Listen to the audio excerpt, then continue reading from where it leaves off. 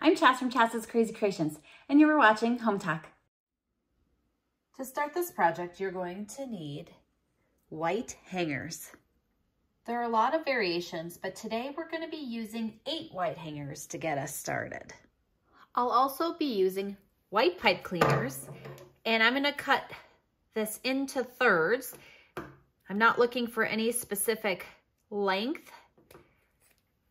And then next, what I need to do is put 2 hangers together with their ends touching like so. And I'm going to take one of the pipe cleaners in the middle here, and I'm going to just twist them together so that holds them into place.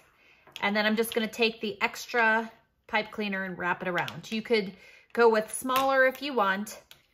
Now I'm going to set this first one aside, and then I need to do this again to each set of 2 until all 8 hangers are done.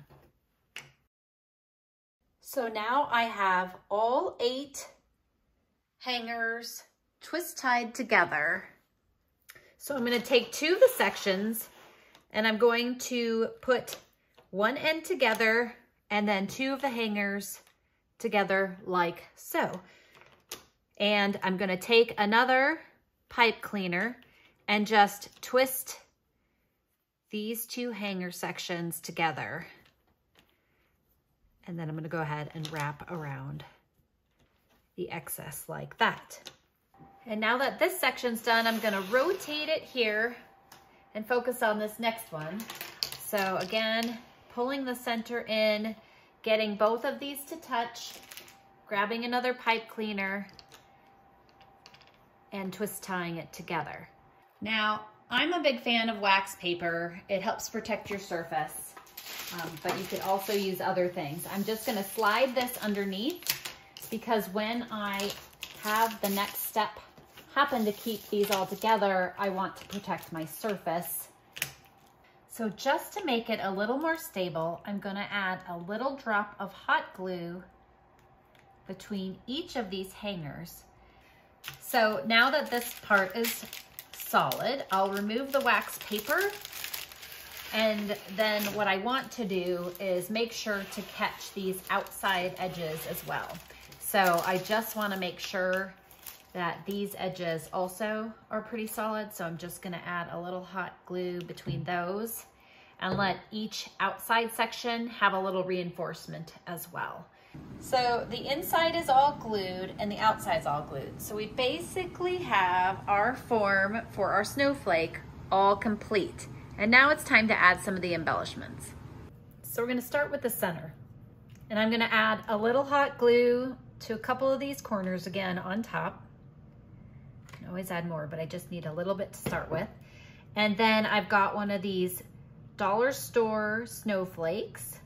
They're meant to be ornaments. I just cut off the little string that they hang with. And now I'm just gonna glue that into the center of that. Now, if you want, you can add a little more glue reinforcement in a few other locations just to give it a stronger. So I'm gonna, again, take the string. I don't need this, so I'm gonna go ahead and cut it off. And I'll do that to all of them. And then what I'm just gonna do is I'm gonna add a little hot glue to that pipe cleaner and stick this on the pipe cleaner. And lastly, I'm gonna focus on these other pipe cleaners. Now, again, if you don't like the pipe cleaners, you don't have to use those. You could hot glue all along here or use a different glue of your choice. But I have these mini snowflakes, and I'm just gonna add a little hot glue to the pipe cleaner. And then I'm gonna stick the little snowflake onto that. So we've taken 8 hangers, stuck them together, added some snowflakes, and we have a giant snowflake. Now it's time to go set it up and see what it looks like on display. Here it is on our mantle, all ready for the winter season. The great thing about a project like this is that you can keep it up for all winter long versus just 1 month for a holiday. I hope this inspires you to create some hanger snowflakes of your own. Again, I'm Chas from Chas's Crazy Creations. Thanks for watching Hometalk, and I'll see you next time.